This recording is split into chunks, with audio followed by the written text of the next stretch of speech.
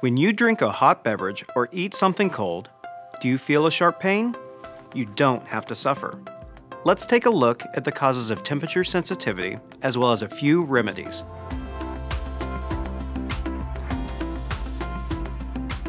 One common cause of sensitive teeth is exposed dentin, the tissue inside your tooth.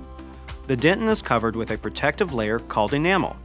So when the enamel decays, the tooth becomes vulnerable to pain. Gum disease occurs when the gum recedes and exposes the root of the tooth. This can lead to painful sensitivity.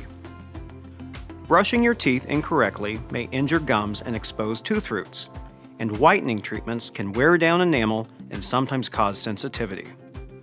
Whatever the cause, your dentist can help. She can recommend new oral care techniques and desensitizing dental products. And if decay or gum disease is the culprit, she can treat the problem. For more information on temperature sensitivity, visit our website.